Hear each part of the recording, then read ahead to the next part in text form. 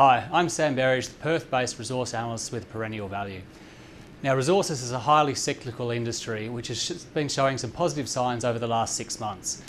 Taking copper as a proxy for the wider commodity space, this chart here shows that the supply has been fading from the peak mining investment and supply growth that occurred about 5 to 7 years ago. The increase in commodity supply has been a key headwind for a range of commodity prices over the last 5 years, and that headwind is starting to ease. Moving on to the demand side, we can see here that we've had an uptick in global growth which has been coordinated across Europe, US and China. For the first time in 2 to 3 years, we have coordinated global growth.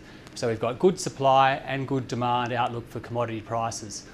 Our favourite pick in the sector is Metals X. Metals X bought the Nifty copper mine recently and has restarted drilling there after a 5-year hiatus under the previous owner.